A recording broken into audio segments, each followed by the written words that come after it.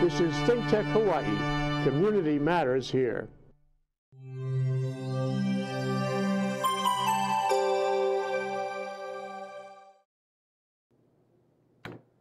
Good morning and aloha, everybody.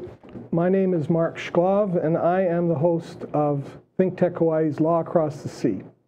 And today our program is titled Law and Politics, and my guest is a lawyer who came across the sea from the East Coast to Hawaii, and then he's traveled back and forth all over Asia Pacific, across the sea and back to Hawaii. And my guest is Peter Carlisle. Peter is a Hawaii attorney. For most of his professional life, he's been in the public spotlight. He served as prosecuting attorney of the City and County of Honolulu and mayor of Honolulu. Peter is presently in private law practice, but he still has an interest in politics and law, and that's why I've asked him here. I've asked him to talk a little bit about it. While he was a prosecuting attorney, Peter personally prosecuted high-profile cases and advocated for tougher sentencing laws. As mayor, he supported rail transit and promoted Honolulu as an Asia-Pacific business center. I want to ask him about his experience and his knowledge in those serious topics and what he sees presently in Honolulu and what he sees for the future. But first, welcome, Peter. Mark, good to see you. it's a pleasure to be here. You know, we've known each other for years and years, as you pointed out. And yes, I invaded the islands from the East Coast, having stopped first in Kent, Connecticut for high school, then the University of North Carolina, Chapel Hill for undergraduate school, and then finally law school at UCLA. Wow. And you made your way across the continent and over here to Hawaii. I did with a lot of enthusiasm by the time I arrived here, because I'd been here before and decided that I needed to come back and stay. Okay, I want to get to that in a minute. But first of all, before we get into all the serious talk, okay? You were prosecuting attorney. Yes. You were the mayor yes. of our city. Both really serious jobs, Peter. Yes. A lot of serious topics. Definitely. But before we get into those, was there any fun or humor in those jobs? I mean, was there anything that made it, enjoyable or gave you a laugh? If you didn't have humor in that job, you would go crazy in about 20 minutes. So there were all sorts of interesting things that happened in the hallways of the courthouse, in the accusations pointed at me by some of the people who weren't happy with me. And I took great joy and enthusiasm and happiness if I made somebody's life really miserable, like a criminal or a defense attorney who wanted me to give them a deal. It made me all the better. I see. So the job itself was fun, is what you're telling me. The job was fun because okay. it's absolutely intense for periods, but then there are lulls which you can sort of sit back and relax and enjoy. And being mayor, a lot of people will treat you very, very well, whether they like you or not, and they think that's going to get them somewhere, which unfortunately for them it didn't. But it really can have very, very interesting things happen. I once had a guy in the courtroom who had done something wrong, and I was trying to put him in jail, and I said there I wanted to have his bond revoked. And so I kept on saying, and I said, he's done this like this, and he got tired of it. So he turned over to me and he said, hey, you're an SOB, got up and ran out of the courtroom with two people following after him who had guns and handcuffs. And he came back in with a lot less freedom than he had when he was running away. All right, so those type of episodes add to the joy of the job. Well, it's entertaining, and for me, I always enjoyed being a prosecutor because... wait, what is a prosecutor? Prosecutor is the person who enforces the laws of the City and County of Honolulu and the state of Hawaii. Okay. And it's the person who, if somebody robs a bank, they're arrested, the police do all of the investigation, and then on our side, it's our job to convict the person and see to it that they're sentencing, okay. And then deal with the appellate matters as well. Okay, I interrupted you. You were talking about cases that you'd handle. I know you handled some heavy-duty cases, murder cases, that type of cases. And, yeah. How do you deal with that? I mean, how do you deal with the stress of those cases and and the concern and the worry about who you're dealing with? How does that? I think a lot of it has to do with practice. You know, you can't buy a jury trial these days in the legal profession, except if you're a public defender or you're a prosecutor. And I always knew that the bad guy was the bad guy, and never really felt particularly sympathetic for the worst of them. Now, there are other people who you find they make mistakes, and there is at least a potential for rehabilitation. That's weighed into the equation as well. But frankly, when you're dealing with people who are mass murderers, if you deal with people who are molesting small children, those type of people, you really get your pleasure by putting them in jail. So there wasn't a stress, there was an energy to do it for you in that sense. Yeah, am I right to characterize that? Well, I mean, there is a stress because, you know, I mean, if the cameras are blazing at you and you're trying to put somebody who's horrible and the community is infuriated at for all the right reasons, then yeah, there's a stress to make sure that you go through. And, you know, and the courtroom is a very fluid situation. I mean, you can never tell from point A to point B what's going to be happening in the next 30 or 40 minutes.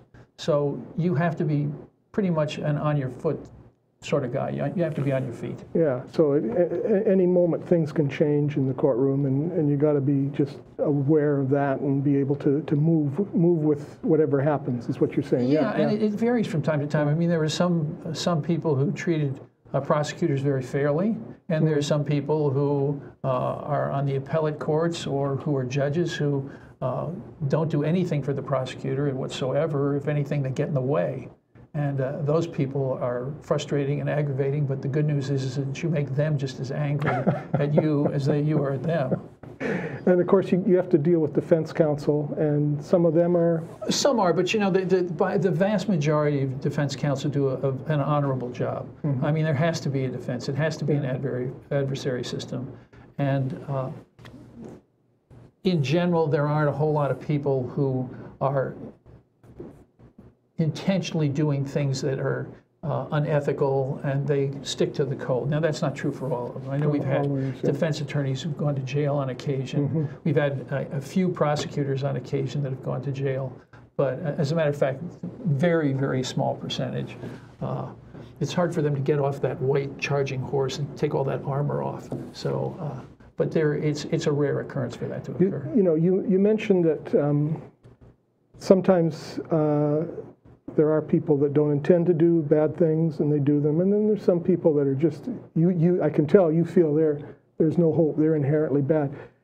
In Hawaii, let's say... they're bad, but they have a completely different point of view. I mean, if you're in a courtroom and you're a prosecutor, and you're not just fighting the defense attorney, you're fighting the judge as well, that's not a good situation. Okay. Now, when you were the prosecutor, what time period was that? That was... well, I started as a line guy in '78. For 10 years, I was a line prosecutor, which means I wasn't in charge. Then I think it was about 10 years later that I ended up being elevated to the elected prosecuting attorney. That was the third elected prosecuting attorney in Honolulu. And then, so I think the entire period was about a quarter of a century. Okay. Well, during that period of time, Peter, did we have organized crime in Hawaii? Is there such a thing? I mean, what is organized crime? Do we have it? Did we have it then? Do we have it now? What do we do about it? Well, organized crime depends again on how you define it. But yes, I mean, two people who can organize a conspiracy, you could call that organized crime. I tend to look at it as a sort of a more expansive organization that is out to create havoc in the world. People who have organized crime, the Yakuza, those are the types of people you have to worry about. Some of the drug cartel people you have to worry about. Those people are what, in my opinion, are organized criminals. And we had the Yakuza here during your term as prosecutor. I mean, I know that personally. I've seen it. Drug cartels I'm not aware of, but I suspect that there are some involved here. It takes somebody to bring the crystal methamphetamine over here. We had issues with places like North Korea, for one, and others that actually sent the methamphetamine over here. Now it's across the border in Mexico. And then there was also a period when I think it was called Batu. It was brought over from the Philippines. And how do we deal with it as a prosecutor? I mean, have we dealt with it? Can we ever get rid of it? You can make progress. It's never really gone completely away, and there are always people who are using nefarious means to try and have some advantage in the criminal empire. But no, it's never completely gone away. It's like I mean, it's like the common cold.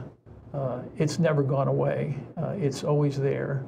And then sometimes it's exacerbated so that you have pneumonia, and then you get up to the period where either it's life-threatening or it's an organization, their entire effort and goal is to profit from criminal activities. It's all about money. It's all about money. It's all about money, then making money. Well, except when it's all about money, then it's also, on occasion, these guys get mad at each other. It's also power. So if somebody wants to be, yeah, power and ego, that's a better way of putting it. Yeah, that's absolutely true. I mean, they want to rise to the top. They want to be known as the kingpin. And lo and behold, they get there, and then somebody else decides that they want to be able to step in and do that. You know, Escobar, those kinds of people were all had billion-dollar empires before $1 billion wasn't quite as much, was a lot more money than it is right now, and didn't pay taxes. Yeah, and they won't be affected by the new tax law at all. I don't think so. Okay. You mentioned earlier that sometimes prosecutors get in trouble and have been in jail too. Yeah. And so as a prosecutor, as the head prosecutor, how do you deal with that in your office? I mean, how do you practically deal with that when a prosecutor is accused of something or is in trouble or even gets convicted? How do you deal with that? You know, I don't recall one during my watch. But then again, Doug Chin was, also with me on my watch, and he was, watching out for it carefully and making sure that those types of things didn't go on. But if you found somebody who had done something highly unethical, and there's some people who will do that kind of thing, then it is your job to turn them in, and your job is to see that they are appropriately handled by somebody where there's no conflict of interest, and make sure that they are given their just deserts, which if it means disciplinary action, then it's disciplinary action. And if you're told by the disciplinary council this person needs to be released, which I don't believe they ever did to me, but or asked me to, I would have followed their advice. Okay. Now, at some point in time,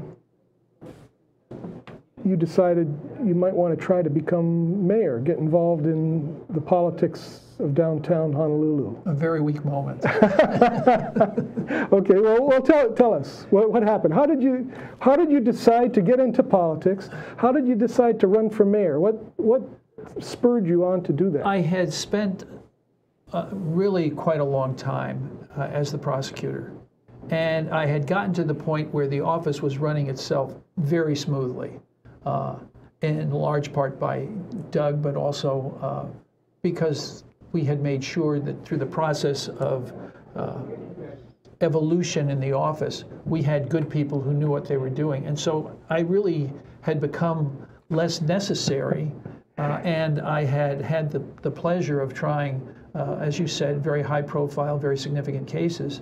And it had gotten to that point where it was time for me to go and let the office continue in the hands of somebody who I could trust to be able to do it. Don Picaro was somebody who I could trust to do it. With Doug being there, it would have been also very easy for it to carry on in the appropriate manner. So that was when I decided it was time to take a look, and the next logical place to go was in the city, because I was a city being for my entire career at that point. Okay, all right. Now, during your term as mayor, you were in favor of rail transit. It was all about rail, rail, rail. It's still about rail, rail, rail. Well, all right. In the few seconds right now, tell us, how are we going to solve this rail problem? What do we do? What can we do based on your experience as mayor? Finish the job. Finish the job. You've got to finish the job, and frankly, that's what I was advocating for ever since I got into it. And the person who absolutely gave me the greatest guidance in that regard was a gentleman by the name of Dan Inouye.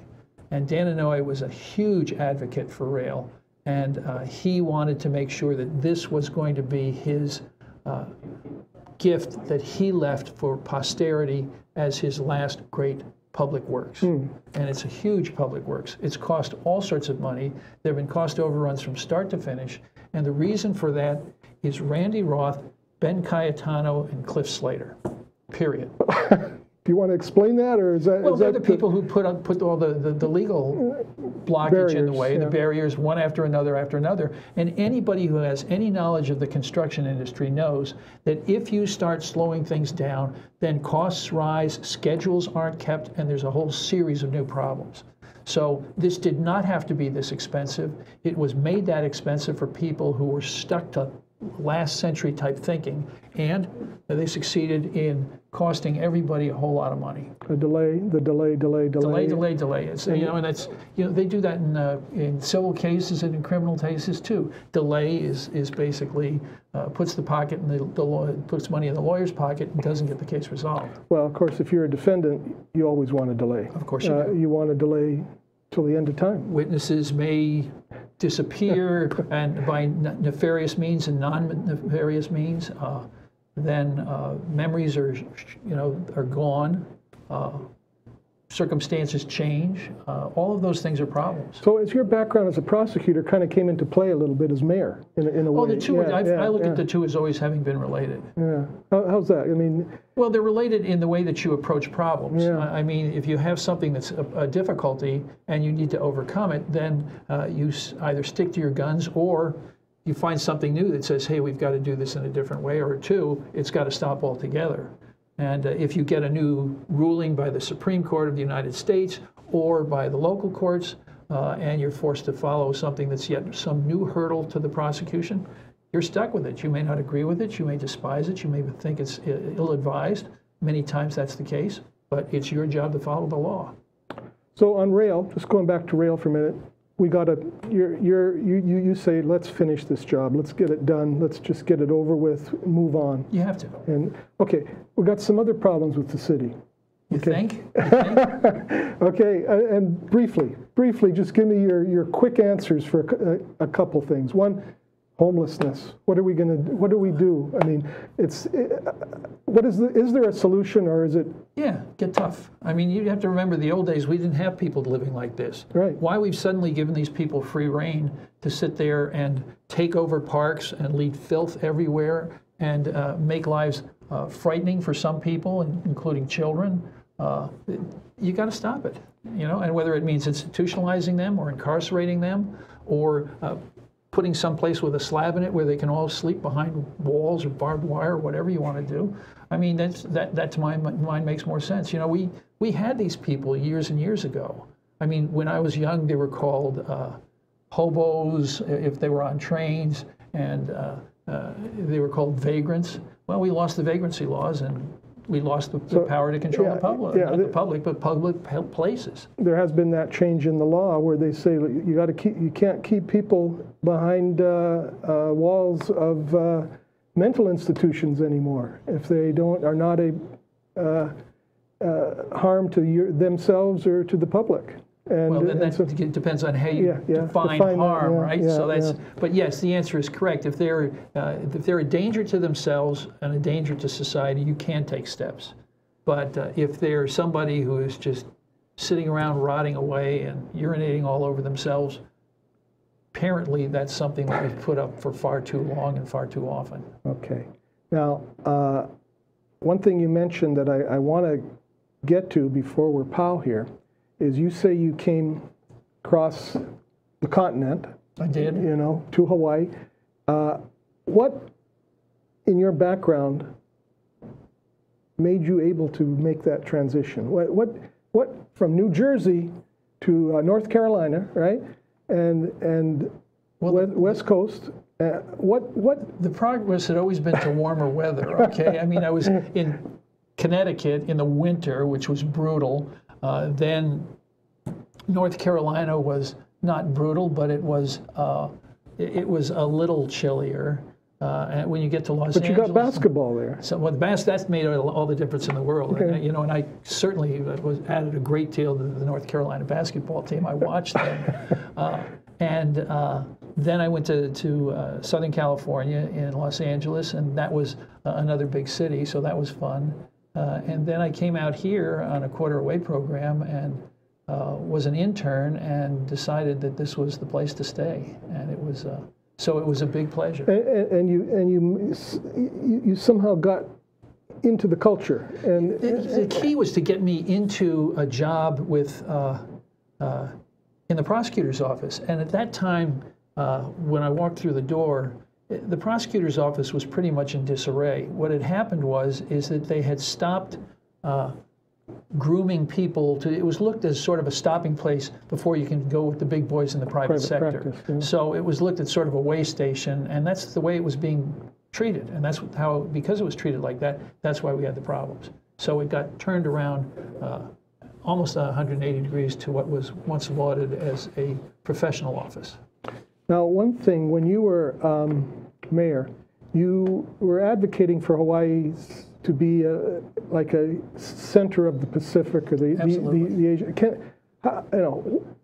In the few minutes we have left, what can we do? I mean, is that possible? And what did you learn about it? And The big thing that happened, I mean, we owe a great debt of gratitude to President Obama, who gave us APEC, which APEC allowed us to showcase Hawaii as a serious place to do business. I mean, you could come here and you could be coming from the cold weather and your family can be there and they're all enjoying the pleasures of Hawaii. But the other thing you can do is you can sit in the back room on occasion or get together with the people and you start talking about them about business and you try and cultivate it so that you would have the type of Geneva type atmosphere here in Hawaii at the Geneva of the Pacific, which is what we were always aiming for. And APEC gave us a really great start into that.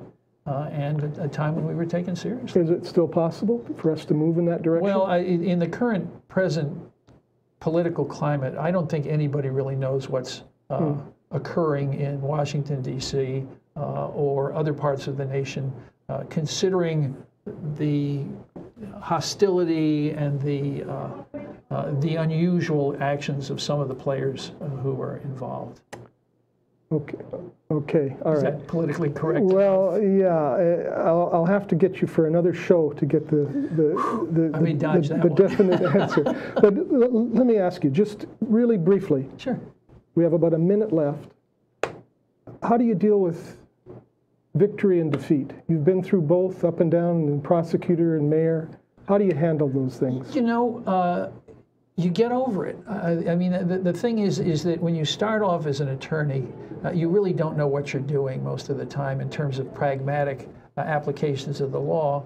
And so you make mistakes and you get over them and you move forward and you make big mistakes. Move on with life. If you're a prosecutor and you've never lost a case, that means you've never tried a case. Yeah, so you know, so you have to be able to do that, and that I think involves whether you're optimistic or pessimistic. And I am a perpetual optimist, and I'm happy to stand up, you know, brush myself off and go into the battle again. And we have to move on right now. So our program is over. This is way too short. But thank you very much. I appreciate your time. Good to see you. A pleasure always, my friend. All right. Aloha. Aloha.